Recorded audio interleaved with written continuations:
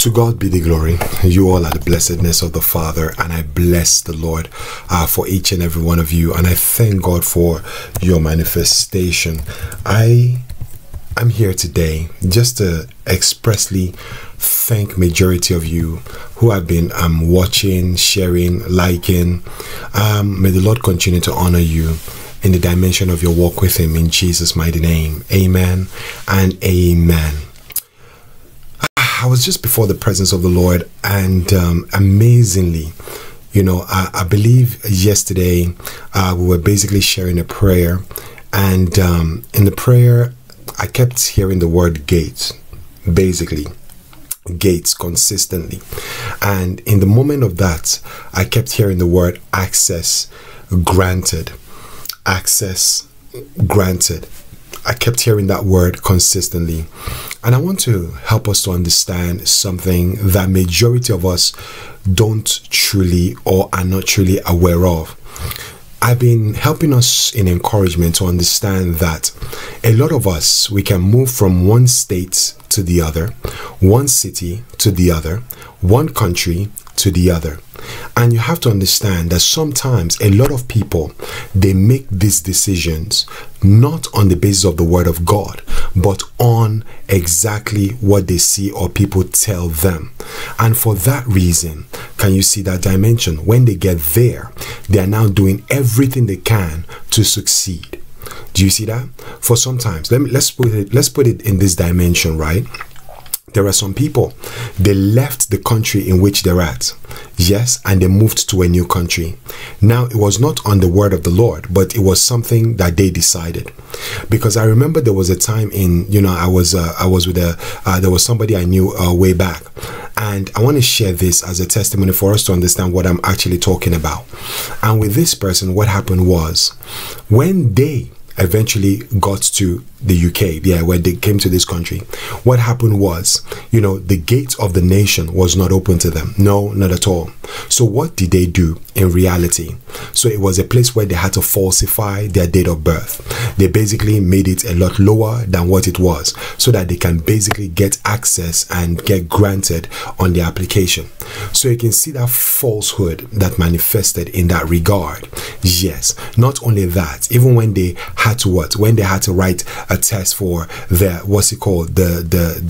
get the passport. Can you see? Now what did they do? They went ahead and they got somebody else to write it, and then eventually they got granted. So you can see in that dimension how people falsify. Why? Because the gate of that city was not open to them. And when the gate of a city, a gate of a nation, or a gate of a country is not open to you, you begin to look for other ways to compromise in order to get what you want. Can you see that dimension? That is why it's always imperative to ask the Lord. That is why it's always imperative to walk with the Lord, to inquire of Him if it's okay or not. Not going by the counsels of people, not going by what we see on Facebook, Twitter, and all of those places, not going by what we believe our life would be when we get there. No, but on the premise of the word of God. The Bible says, yes, in the book of Genesis, Isaac, stay in this land. And when you stay in this land, what will happen? There was a place where the father says, you will flourish in the same land there was famine. Can you see that? Abraham, leave your father's house to a land I will show you. And what happened? Abraham obeyed God. And eventually what happened? When Lot left, the Lord says, now open your eyes. You see all of this land? It belongs to you. So majority of us, it's a place where the Father has been consistently encouraging. That is why I believe I shared a word in times past, that some of us are in a place where the gate of the city is not open until we return to where we are, yes, or where we came from, yes, and then inquire of the Lord to align us where we need to be. Because for some people, where they left is where they're supposed to prosper, but they left the land. That is what Jacob did. He left the land where he was supposed to prosper, and then went into the land of Egypt, and then eventually became a slave. Do you see that in itself? So this is why I've been encouraging and helping us to understand that we have to inquire of the Lord. This is why majority of the time a lot of people are struggling. Yes, they're not able to get through. Then they get married, they have children. Even the children are not able to succeed. Why? Because the father went, or the mother moved into a wrong location. But we thank God. This is why we basically look at the book of Psalm 24. The Bible says the earth is the Lord's and everything in it, and the world and all who live in it. Can you begin to see it? Now he goes on to say, yes, in verse 3, who may ascend the mountain of the Lord, who may stand in his holy place? The one who has clean hands and a pure heart, who does not trust in an idol or swear by a false god. Do you see the dimension of that verse? So he's helping us to understand that you need to examine yourself. Are you in the right place? Those who has clean hands, yes, and a pure heart, who does not trust in an idol. Idolatry can be you moving from a country to another without the Lord's permission, thinking the land will open up for you. Yes, because you're trusting in yourself. You're trusting in what you believe in, and that can be an idolatry, because you've made that country where you believe you would prosper into an idol. Do you see that in itself? So this is the reason why they have not received blessings. Verse 5 of Psalm 24. They have not received blessings. Vindication cannot come, because why? You did not seek him right from the very beginning. So this is why we begin to see, yes, why the Father is basically helping us to understand that for the first dimension of people that I'm speaking to in this hour, you need to examine yourself. Are you where the Lord instructed you to be? Right? Okay, I thank God for that. We basically understood that dimension in Jesus' mighty name. Now I want to move into the next dimension of those who are basically, it was the Lord who told you to leave where you were. You moved into the city or the town or the country where you are at this point in time. Yes, and when you moved into it, do you know the amazing thing that happened? The city has not opened up for you. The nation has not opened up for you. So it could be the fact that for some of you, yes, you've moved into a whole country. Maybe you're trying to make application, but the application has not been successful. Yes, but it was the Lord who told you to move there. Yes, so now you can begin to understand. Yes, you moved into the city, you've set up the business, but there is nothing coming out of that. You've started ministry, you've started doing all that you need to do, but yet there is nothing happening in that regard. Now you wonder, Father, am I doing something wrong? The truth about it is, you have not done anything wrong. This is for the first dimension of people. No, you have not done anything wrong. The Bible says in verse 7 of Psalm 24, lift up your heads, you gates, be lifted up, you ancient doors. You have to understand that you can be in the right place, but the gates to that city, the gates to that nation, the gates to that town, the gates to wherever you are has not yet opened up to you. This is the reason why perhaps you're in ministry, you're not getting many followers, or you're not getting people who are in your ministry. Perhaps it could be the fact that you've started your business, but there are no customers, there are no people, patronizing what it is that you're doing. That's because the gate has not been open to you. It could be the fact that you're ready to get married, you've been positioned where you need to be, but the gates, yes, to where you need to get married, or to the person you need to get married to, has not yet been open. This is the reason why things have not moved forward in that regard. Can I give you a dimension in the Bible? Yes, there was a man. His name is Peter. I'm sure we've read about him, whom, yes, Herod basically captured and was going to kill him. So the Bible says in the book of Acts chapter 12, it says the angel of the Lord, yes, while the church was praying for him, the angel of the Lord came to him and said, put on your sandals. And Peter did so. He wrapped up his cloth around him, the angel told him, and Peter followed him out of prison, but he had no idea what the angel was really doing or what was happening, yes, because he thought he was seeing a vision. The Bible says he passed the first guards and the second guards. Then eventually he came into the gate, to the iron gates leading to the city. So majority of you, the reason why I said you pass the first guard and the second guard is because you've set up the business, you've set up the ministry, you've set up the whatever the Father has instructed you to set up. For some of you, you've met the kingdom spouse. They might not be exactly where you are. Yes, maybe it's a place where you have to relocate to be with them. You've passed the first, you've passed the second guard, and it says they came to the iron gate leading to the city. So this is why I said majority of you, you have been positioned. Yes, you have done everything. Now, I want us to be attentive to this clearly, because there are some people that the Father has been giving you instructions, but you are yet to follow the instructions. That's why the gate is not yet open. Do you see that? Because it is the instructions that will open the gate. What has the Father instructed you to do, but you have not done it? And because you have not done it, the gates cannot what? Be presented to you. So for that reason is why majority of the people are going around in cycles. Can you see? The Bible says that what? In the book of Deuteronomy, it says you have been around this mountain long enough. Yes, it's time to head north. That means you have been in this cycle long enough. So a lot of people can be doing ministry, they can be doing business, they can be doing all of those things. Yes, but it might look like, hey, once in a while this happens, that happens. Once in a while people bless you, or that in itself you're tasting and seeing. But you cannot walk in the fullness because the gates of the city has not been opened, because you're yet to do what God has told you to do. That's why I said Psalm 24. It says that what? Those with clean hands and a pure heart. Now I'm speaking to those who have been obedient. You have done all that the Father has asked you to do. You are positioned. The Bible says in the book of Daniel chapter 10, Daniel had been praying for 21 days. Then the angel of the Lord came. And what did the angel say to Daniel? He said, from the first day you set your heart to pray, yes, your prayers were heard. So your words were heard. So the Father is telling those who have been positioned, you have been positioned because you have written the book. You have been positioned because you've opened the ministry. You have been positioned because you've written the plan of the business and you've begun it. You've been positioned because you've met your kingdom spouse, and yet, yes, you're in a place where you're waiting for the what? For the iron gate leading to the city to be open.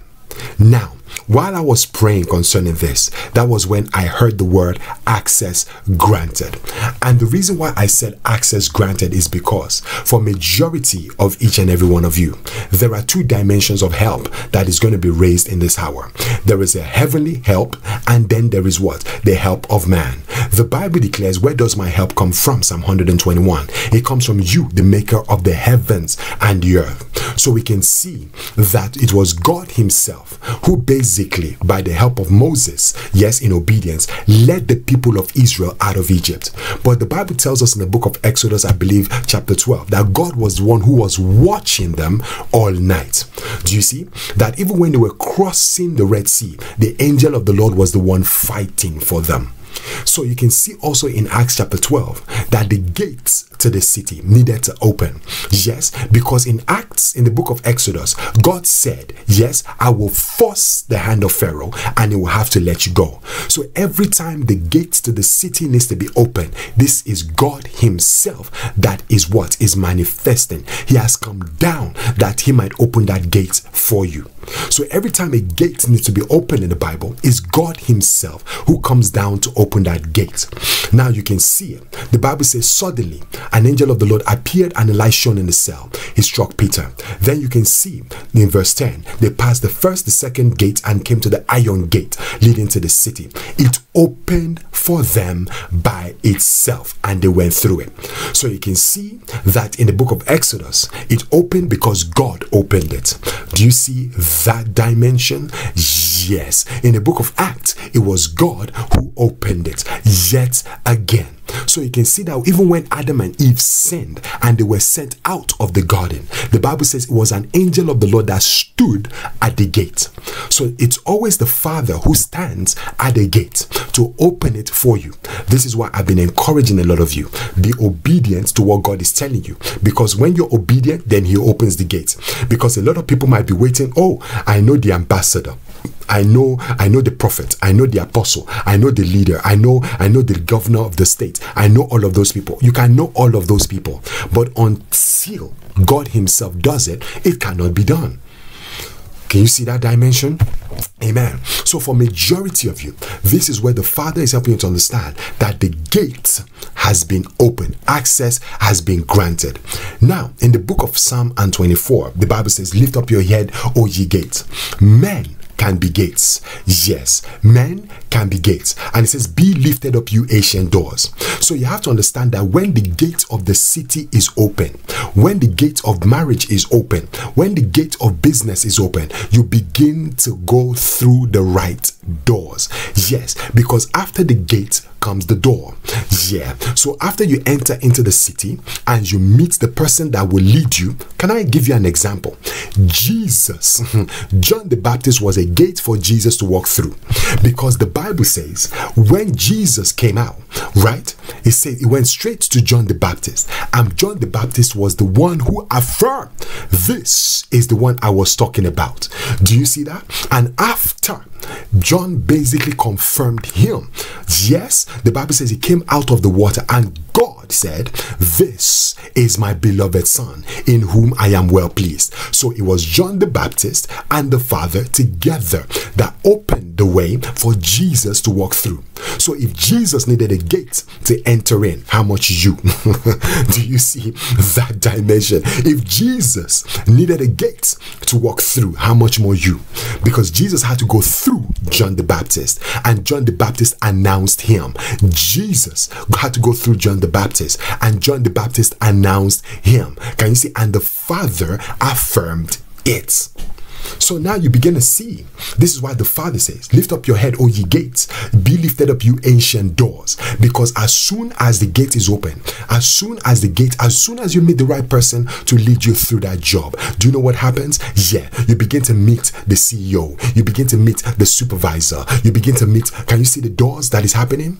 Can I give you a prefix of what happened in Acts chapter 12? The Bible says in verse 10, it says that what? It says they passed the first and second guards and came to the iron gate leading to the city. It opened for them by itself, and they went through it. When they had walked the length of one street, suddenly the angel of the Lord left him. Then Peter knew, now I know that without a doubt, the Lord has sent his angel and rescued me from the Herod's clutches and from everything the Jewish people were hoping would happen. Now look at what happened in verse 13. It says, and Peter knocked at the outer entrance. Can you see that? So after Peter was rescued, going through the iron gates, the next thing was knocking on the door. Do you see that in itself? He came out of the iron gates, and the first thing that happened was a door. So now you can begin to understand in the same dimension of Psalm 27, which is accurately basically mentioned. It says, lift up your head, O ye gates, and be lifted up, you ancient doors. So the Father releases somebody to lift you and then to knock on the right doors. Then you will know, because he says that the King of glory, this is where glory begins to manifest, because you can see with Jesus, after John and the Father in the wilderness, the Bible says in Luke chapter 4 verse 14, and his fame went about everywhere. Do you see the glory of God? Yes. After he entered through that gate, the Bible says his fame went through everywhere. Can you see? Now the ministry has been opened because he read the scripture, and now it all began. So for majority of you, this is where the Father is helping you to understand. It says, who is the King of glory? It says, the Lord strong and mighty, the Lord mighty in battle. Lift up your heads, O ye gates. Do you see that? Lift up your heads, you gates. Lift them up, you ancient doors, that the King of glory may come in. Who is he? The King of glory. This King of glory. It says the Lord Almighty, he is the King of glory. So when you come into the realm of the Almighty, and when you come into the realm of the sovereignty, that means this is where you begin to understand it is God by himself who is doing everything. Yes, do you know the names of God? They are realms. They are realms. So every time you begin to hear people use the word Almighty, Almighty consistently, you have come into the realm where God is basically doing things by himself. The angel of the Lord opened the iron gates. Do you see? Moses in the wilderness, it was God by himself. So every time you come to the realm of the Almighty, this is God by himself. When you come into the realm of the sovereignty of God, this is where you understand, where you begin to hear the sovereign God, the sovereign God. This is God himself bypassing processes, yes, in order to get you to where you need to get to. That is where you can hear testimonies like, I didn't apply for the job, but all of a sudden I got a phone call to come and start. He bypassed the process. That's the sovereignty of God. The Almighty is the Father himself opening everything that needs to be open. This is why you can read from verse 7 to 10. It says that what? That the King of glory may come in. Do you see why he said it twice in 7 and 9 of Psalm 24? Lift up your head, you gates, and be lifted up, ancient doors. Verse 9, lift up your head, you gates, and be lifted up, you ancient doors, that the King of glory may come in. So this is the hour for majority of you, that the glory of the Lord is released releasing you into what God has called you to do. The doors, the gates, the doors, because He's opening the gates. The people in this hour are being raised for your sake. Yes, for some of you, I have released John the Baptist to announce you. For majority of you, an announcement has arrived because it has left heaven to be manifested in creation. And they are announcing your business. They are announcing your ministry. They are announcing your CV. They are announcing your marriage, because the time has come. Because Jesus, when He was born, it was the angels that went and announced Him in the wilderness to the shepherds and said, a Savior has been born. Can you see? The angel announced and they ran all the way. Do you see that? They ran all the way to where He was and they began to worship Him. So for majority of you, the angels have been assigned to you. Yes, because they are opening the gates. For some of you, you are opening the gates. They are opening the gates for your relocation, the gates for your marriage, the gates for your job, the gate for your business, the gate for your ministry. It has been open on what? On this very moment, in this very hour, at this very time. It has been open unto you. Now you're walking in it because the King of Glory has come in. For some of you, it is the angels. For some of you, I have released people in this hour to bring you to the place. That is why you can read in the book of Exodus chapter 23. It says, behold, I have sent an angel ahead of you. And what has the angel gone to do? It says to bring you to the place. So you can begin to understand. For some of you that you have basically started up the business, I have brought the angel has been released. Yes, I have sent the angel to you. Yes, to begin to bring you into what? The dimension of the city through the gate, that you might meet the right person, the right investor, the right business partner, the right people to basically help you with your business. I have opened the gate for you that you might come in. Yes, for your ministry, that the person who is to announce you in the realm of John the Baptist has located you and announced you to bring you to the place that I have prepared for you. This is the hour that the access has been granted. The gates to the city has been opened, because the Bible declares, according to the book of Acts and chapter 12 and verse what? And verse 10. It says, they passed the first and the second guards and came to the iron gate leading to the city. It opened for them by itself. For majority of you, you're waiting for documentations.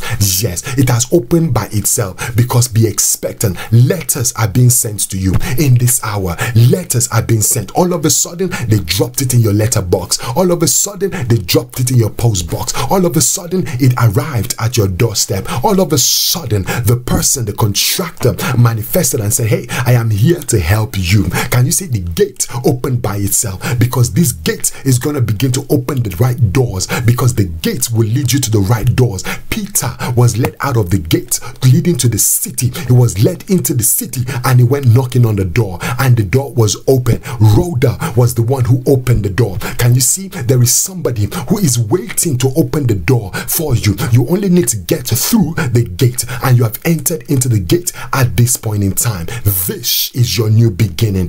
This is a new era. For everything that you have waited for up until this point, this is the outpouring that you of the blessing in which you have been waiting for. No longer shall you be delayed. Blessings after blessings, one thing happening fast on the heels of the other, because this is what the Lord has prepared for you right from the very beginning. The hour has come. Amen. The hour has come. This is the beauty of the holiness of the presence of God concerning you. You see it? So this is why I always encourage a lot of you, by the mercies of the living God, to what? To just be obedient. Because until that, the gate, because it's the Father himself. Because some people, they can get to a city. So even if you are living, if you are the citizen of the same country, just because you are a citizen does not mean it just opens to you. Do you see that? Just because you're a citizen does not mean it opens to you. It has to, because you have to understand, Daniel, the Bible says, Jesus was a Jew, right? But he still needed to enter through John the Baptist. He's a citizen. So you can see that, of heaven, that is, but he came through, Nazareth. Can you see that dimension? But he still needed a gate. So you can understand, Daniel was praying because he says the prince of Persia was resisting angel Gabriel for 21 days, and on the 24th day the angel came. Can you see? Because the gates, it was positioned, but the gate, who was hindering the gate? It was the prince of Persia. Amen. So for majority of you, access has been granted to you. So for the access that has been granted on this very day, expect unexpected blessings. They are headed your way because the hour has come. The time is set. It's time for you to advance into what God has called you to do. I love you all so very much. You all are the blessedness of the Father, and I thank God for your manifestation, and I pray this be a blessing to you. And I encourage majority of you, because like I said, because it's the Father himself who's standing at the gate. As long as we continue to obey him, you will see the gate open for you. And for majority of you, congratulations, because from this moment, expect good news, because the gate leading to the city has been opened by itself in Christ Jesus. Amen. To God be the glory. Stay blessed in Jesus' mighty name. And before I leave, I just want to give this scripture. Yes, because I'm just encouraged to do so. And I want to read from the book of Deuteronomy chapter 9 and verse 1. And this is what I'm encouraged to share and just leave as an encouragement for each and every one of you to understand what the Father is intending to do. And he says, "Hear Israel, you are now about to cross the Jordan.